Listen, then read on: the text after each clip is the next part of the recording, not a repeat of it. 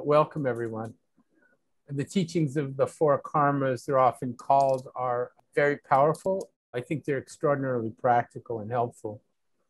There are four stages that actually create like a template that we can imagine or work through in our minds in terms of putting ourselves in the best possible position to get kindness, openness, and cooperation out of some aspect of our world. So they're not necessarily maybe designed to use if you're hell-bent on attacking someone, or if you're just really completely committed to shutting yourself off in whatever else you want to do.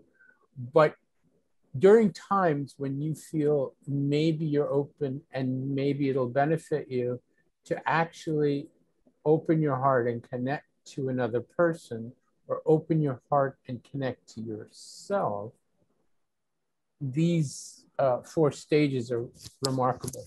They're really remarkable in their ability to help. I've used them in esoteric ways as kind of a, the discussion on stages of enlightenment. I've also used them in my coaching to talk people through dates because it's like a perfect kind of setup for anything that you might find difficult and uncomfortable. So from the mundane to the spiritual, the four stages of the Buddha are pacifying, which is the first stage. The color is white. Sometimes the color evokes a feeling better than words might. And white is very much the feeling in Hinduism. This is referred to as the Kriya systems, Kriya traditions, Kriya yoga, etc. So the yogis that go into purification rituals and that kind of thing. In Vajrayana Buddhism, Tibetan Buddhism, it's also the color white and the sense of purification, meaning that we're just letting go of the darkness for a moment, letting go of the ways that we're caught or the ways that we're distracted or the ways that we're unhappy, just for a moment, and flashing the sense of openness. Sometimes that sense of openness can be quite simple and can be quite quick. Sometimes before I go into a talk or in a situation where I don't have a lot of time to get into heavy meditation, I'll just flash the sense of openness, the sense of just release and relaxation. Pema Chodron said this sense of openness is like a refrigerator that's been on and you didn't notice it, and then it goes off, or an air conditioner that maybe was making a lot of noise and then all of a sudden goes off. And there's this like openness and space, the sense of just, if you will. And the reason this is the base of the pyramid, or the, place to begin the situation, what Trungpa Rinpoche in his art teachings called square one, right? The very beginning, the blank slate, the white canvas, the open book, so to speak, before we start anything, is because rather than entering a situation with preconceptions, you maybe could just flash this sense of openness, release. And the real activity here is one of acceptance, accepting yourself, allowing yourself to just be present. And there's another adjective which I like, which is a sense of an adjective, which is really more of a verb, maybe an adverb, but a sense of humbleness and humility. Really realizing that not that we're diminishing ourselves at all, but we're just noticing our right size, that we're actually quite small in the pantheon of possibility in the universe. And as soon as we let go of ourselves and can just let ourselves be empty, present, and not proclaiming, not trying, not being, As soon as we can do that, then we have everything else is here with us. There is nothing that's not part of the picture. When we diminish our ego sense, we actually see the fullness and richness of the life around us. And it's actually quite rewarding. So rather than actually diminishing oneself, humbleness and humility in this case is actually a way to gain access to everything. It's like the meekness of a tiger who's totally relaxed, open, and just present, but completely capable of defending itself and completely passionate and alive, virile, fertile, and all of those procreative words, all the animal words that we have, you know, to actually connect to the grit of our being. But it all starts with this sense of just openness. Before a tiger, you know, attacks or procreates or nurtures or does any of its activities, it begins with this sense of repose, connection, and complete relaxation. If we start from a sense of serenity, then our actions after that are likely to be a little more accurate and clear. When we act out of anxiety and nervousness and fear, then our actions are almost certainly subject to karma, which is to say the conditioning that we've already put our mind through, the things we've done over and over and over again. When we're panicked, when we're depressed, when we're unhappy, we will go back to doing the same things we have always done. And that's okay. We could forgive that, but this first stage is about accepting all of that and calming down and trying to find the serenity and the balance within it. That we actually can find this sense of openness that leads us to stability and connects us to the earth, right? So there's this sense of fresh start every time we come back to the earth, a sense of openness. And from there, anything can happen. It's very interesting because I've gone through very stressful, difficult times lately. Not very recently, but 6 months ago, 8 months ago, extraordinarily difficult situation for me, and protracted for a period of months. A lot of aggression and violence in my life, a lot of difficulty, a lot of fear. And I realized that every morning I'd wake up and need to get out of the situation or need to change things, but I had to change things in a way that was actually beneficial to myself and not getting myself from the frying pan into the fire, going from one difficult thing to another. So what happens is if we're acting on aggression and fear, I knew that I would just go into another bad situation. What I did instead was tried very hard to move my mind toward serenity, toward making decisions, living situation, working situation decisions based on a sense of openness and kindness to myself rather than fear and panic. Using the template of a date, which I think is a great kind of template, really, or a great, you know, sort of way to look at it. It is a little bit like jumping the gun and showing that you're too nervous or too frightened or too acquisitional or I love you and it's the first day. It's like, calm down, you know. It's like it doesn't have to be dramatic. It doesn't have to be amazing. It just needs to start with the sense of feeling safe. Does that make sense? A sense of making another person feel safe. When we're making big decisions for ourselves, it's like making ourselves feel safe. Or maybe better said, not that we're making ourselves feel safe, but we're allowing ourselves to find safety within ourselves. And when we find that, the other person will find that, and the world will also find that. I think that's the first stage of contact. It's like saying, everything's settled down here. Pacified.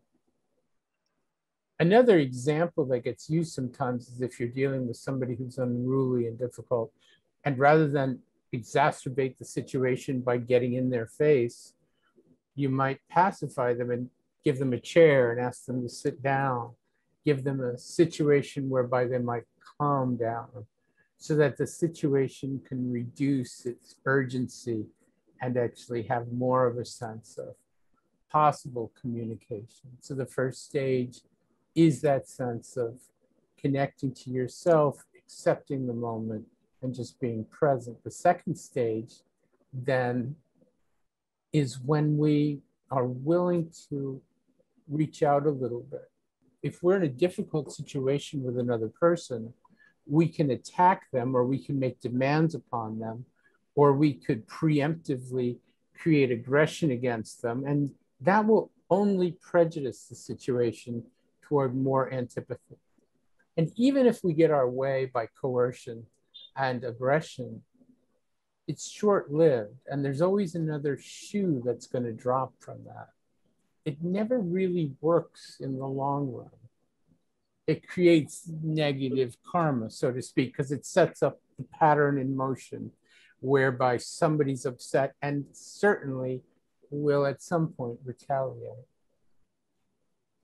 But if we could begin a negotiation by offering something to someone or making an offering to the space, and taking a few minutes to arrange the room in such a way that it looks nice, that it doesn't create a lot of confusion for people.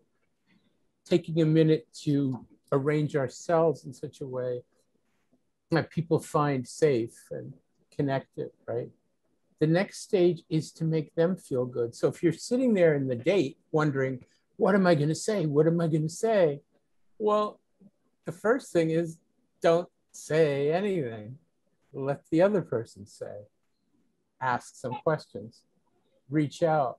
And maybe offer a compliment, which is always a beautiful way to start anything. If I tell you, wow, thank you so much for meeting with me today. You look lovely, or this is really kind, or I've actually always admired your shares, or whatever it is, you connect with somebody in a way that uplifts them, then you're really talking to the greater part of them. If you attack them, then you're only talking from their lowest point of view, right? If we actually start with some sense of they have to make us feel better, or I'm angry, or I'm going to play this game, or I'm going to manipulate that thing, then we're actually, going off on the total wrong foot. The enlightened activity is to actually make an offering. And an offering has no giver, as is said, no gift, no receiver. It's just completely a sense of opening up and letting go. So the first offering that we give is to simply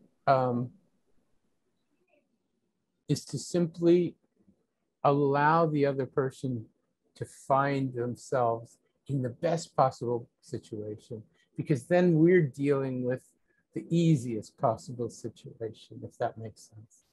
They feel good about themselves. We've made them feel good about themselves. Now, if you are in a situation, which frequently happens, where you don't want to make someone feel good about themselves, the idea of that you're just being civil is still quite important. That maybe you could just be like, offer them a seat, have a chair, do you want some water? Do the basic things to create a situation that's more human and less animal and contentious and violent. Even if it's somebody you don't like, or if it's a situation that doesn't make you happy, you could begin with a sense of civility. So the first stage of just letting go of your own feelings and your own angst, your own panic, and coming back to some sense of pacifying the aggression and being in serenity. The second stage is about offering, making a gift to the other person, whether it's a spot of tea, offering them a light of their cigar, or whatever it is that makes you feel like you're letting something go in the favor of the situation. that then opens the door to the largest part of the three stages, which is magnetizing, is traditionally the word, but the actual sense is one of real communication with the world and with the other person. And when I instruct this, sometimes I like to instruct this part as Tonglen practice. So the first part is basic shamatha meditation. That's the white. The second part, which I misspoke during the meditation, is actually golden colored, which is the enriching, the giving, right? And when we actually do that, that's more like engaging our loving kindness practice, or kind of opening up.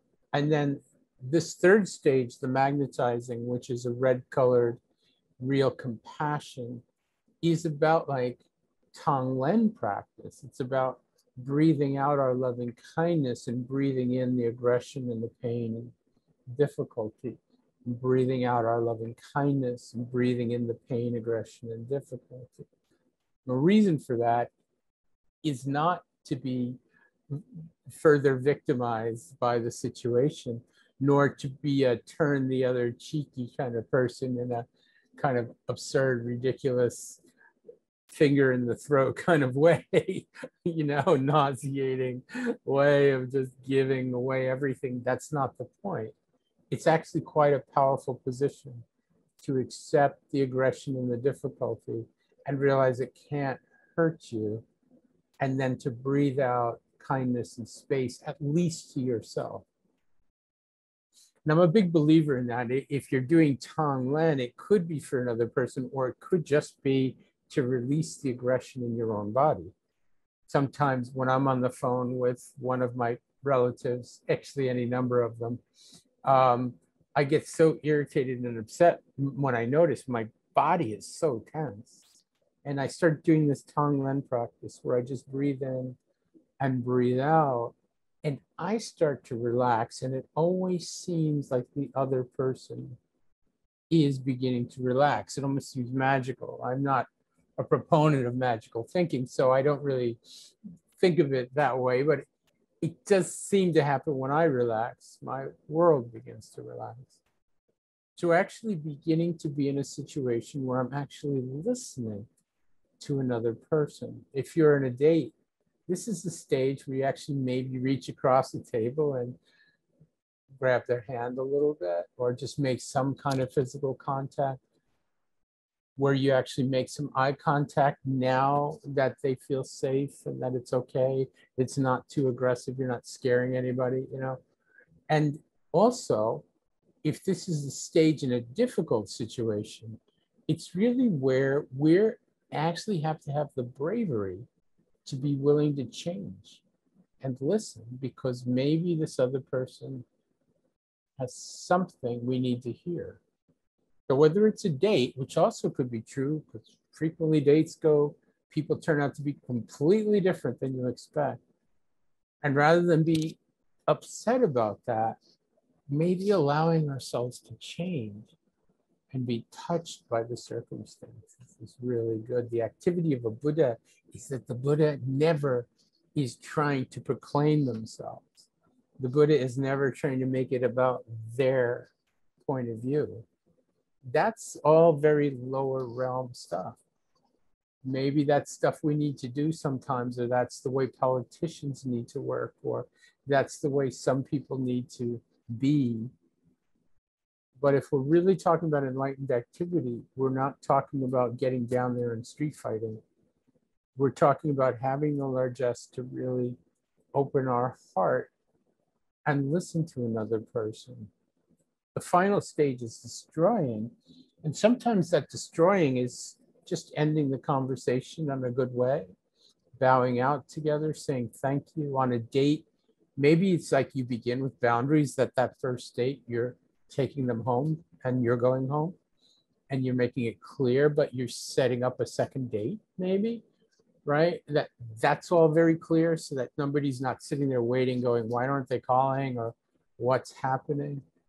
If it's in a situation of a contentious situation, actually being able to say, this is how I feel, and then leave it there, and having the strength, this is the hard part, to let the other person disagree, or let the other person feel differently, or let the other person clearly not want to see you again, or whatever it is. The final stage is just letting go. You've opened your heart, you've settled your mind, you've encouraged their best potential, you've shared, and now it's time to go. And when it's time to go, it's time to go.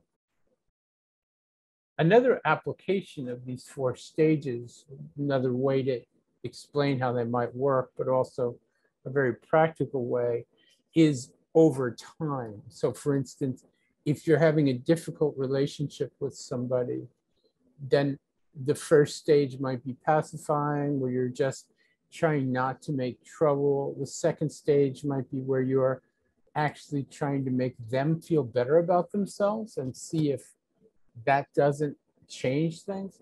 The third stage might be to really reach out and communicate and try to touch with their heart. But the fourth stage might be to have the bravery to just stop, say it's over and it's not working. I'm sorry and thank you, and just let it go, right? So that ending is as important, certainly in Buddhist theory generally, very much in the Zen tradition, very much in the Buddhist, Tibetan Buddhist traditions, this idea of just having a crisp, clean ending to things and not letting things be all messy and unclear, is also very important.